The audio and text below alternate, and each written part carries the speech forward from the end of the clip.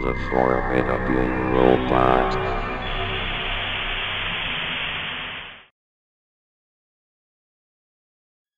Day 1. It's Christmas break. I was in my cabin, sitting at my desk and playing Roblox. I scrolled through the games while sipping my hot chocolate. My eyes landed on The Underground War by Stickmaster Luke. To my surprise, there were actually a lot of players, so I decided to play it. The second I joined, a powerful wave of nostalgia hit me.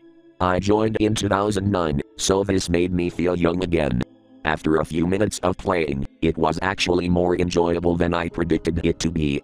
I almost forgot how old the game was. My full focus was on the game, and my hot chocolate was getting cold. It was almost like I time traveled back to 2009. The only unordinary thing that was going on was the rapid speed of players leaving the server. Every minute, a player disappeared. I didn't think anything of it at the time, so I decided to continue playing. The amount of players leaving really only caught my attention when I noticed that I was the last one left in the server. I was slightly skeptical, but I brushed it off as another coincidence. I was about to leave. When I opened the menu, I realized that I wasn't actually alone. There was one other person in the server with me. He went by the name of Happytime927. I searched all around the map for him, yet I couldn't find anything. He wasn't saying anything. I decided to end the silence by asking him where he was. "Hey, where are you?" "I am happy," he said in all capital letters. "Ha, do you know how to play?" He didn't respond. I was creeped out, but I figured that it was probably just another clueless person who is new to the game and isn't the best at speaking English. That was until he started saying more creepy, strange, and almost concerning things in the chat. "You are happy?" I decided not to respond. I continued to look around the map for him. After a few minutes, I found him in one of the underground tunnels. His face was pressed against the wall, and he wasn't moving. "Hello?" I asked him. After that, I immediately left the game. I know it's going to make me look like a pussy, but that was terrifying. I could hardly sleep last night. I guess I'll update you guys if anything else happens. Day 2. The chirping birds woke me up. I got out of bed, forgetful of what happened yesterday. I turned my laptop on. As soon as I opened Roblox, the game I played yesterday appeared in the Continue Playing section. That made me remember everything. I remembered his username, so I searched it up. There was a green icon on the corner of his profile picture, indicating that he was playing a game. I was curious. As I scrolled through the servers of yesterday's game, I kept an eye out for the unsettling character of his. I eventually reached the end. I saw what looked to be him. He was in an empty server, all by himself. So I joined the server. The chat had been filled with him rambling on about happiness, and how everybody should be happy. I looked through the chat for a while, and then I found something seriously concerning. I saw the chat from yesterday.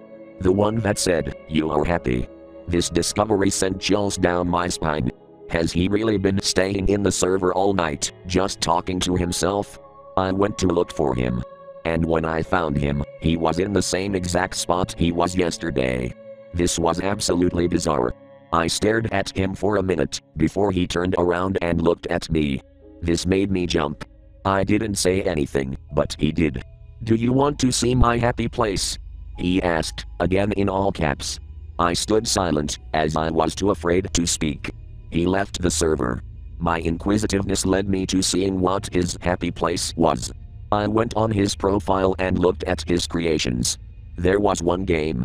In all capital letters, it was called Happy Place for Happy People. There was one person playing, which was most likely him. I joined the game. The sky was a dark, unsettling and depressing cyan-like color. The grass was very green, and there were some flowers in a field. A pitch-black house was in the middle of the map. When I walked in, I saw a cake on the floor. There was also a rose on the windowsill. I saw him in the server, but I couldn't find him. I jumped out the window, still searching. That's when I found a dog house. And there was a blood stain on it. I was grossed out. I stared at the dog house for a few seconds, before noticing his eerie character at the edge of the map. I walked over and looked at him. He quickly turned to me, causing me to have a mini heart attack. When I moved side to side, his whole body also turned that direction. He was watching me, with every move I made. I left the game out of pure fear. From now on, I will try to forget about this guy. He hasn't let me get enough sleep. Thanks for reading, I guess. Day 3. I never thought I would be writing this. It all went down pretty fast, so if this part seems rushed, don't judge me. I'm still trying to process everything. I was playing some Doomspire Brick Battle. This was basically my feel-good game that took away all my stress. I was on green team, and I was absolutely destroying everybody else. I was doing better than usual. I felt happy as I was about to bomb red team's last spawn.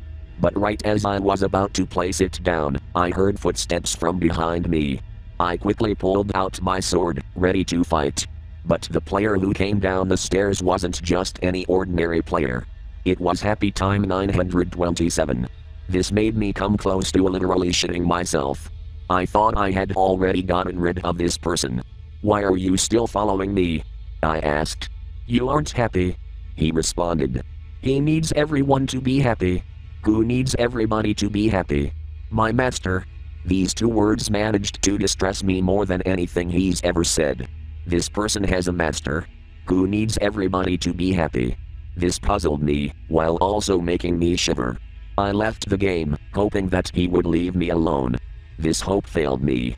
I joined my friend's game. I needed to tell him what was going on. He was in his own game, called Testing Place LOL. He seemed to be testing some sort of script. There's been this weird dude following me around in every game I join.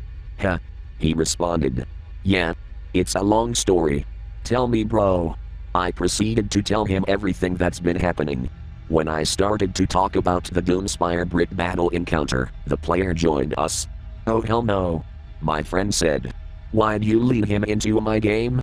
He's gonna kill me or something. The player followed us as we stepped back.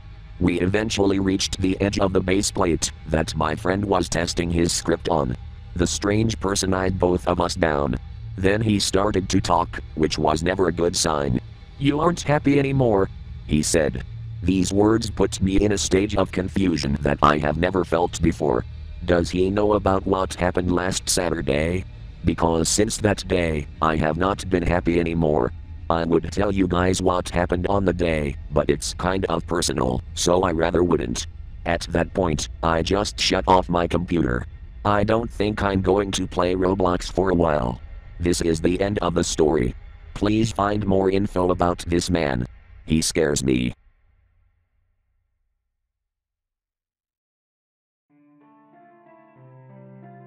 Hey, it's me again. The guy that has been stalked by the mysterious user, Happytime927.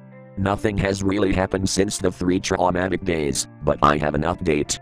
My friend and I connected the oddities, and there is a chance we know the backstory behind this guy. First of all, let's take a look at his freakishly eerie game. I described how this game looked in the actual story. You can go take a look at it for yourself if you want to. The game is called Happy Place for Happy People. This game has many blood-curdling features. For example, the pitch-black house in the middle of the map. Also, the unsettling sign sky really adds on to the distressing feel of the game. But there are things that aren't just creepy because of the look of it, but creepy because of the possible backstory. The dog house. A key feature that you could easily miss. This dog house is located on the right side of the house.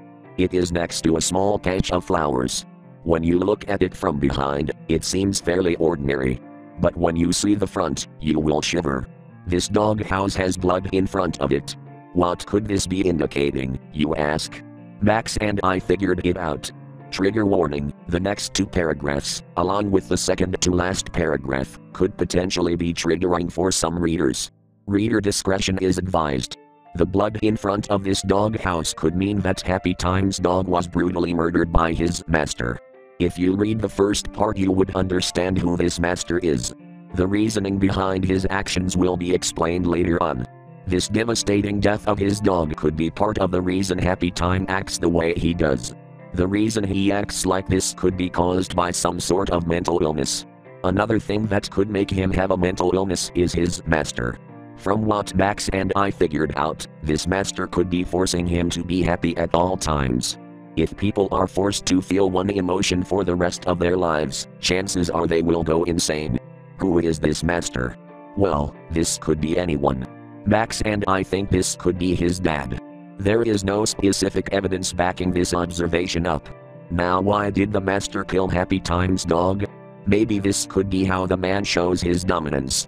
It could be the master's way of showing what will happen if the kid doesn't obey his rules. This is the end of the backstory so far. There could be a sequel to the story if this gets enough attention. Maybe even a trilogy if any of you guys want. Thanks for reading.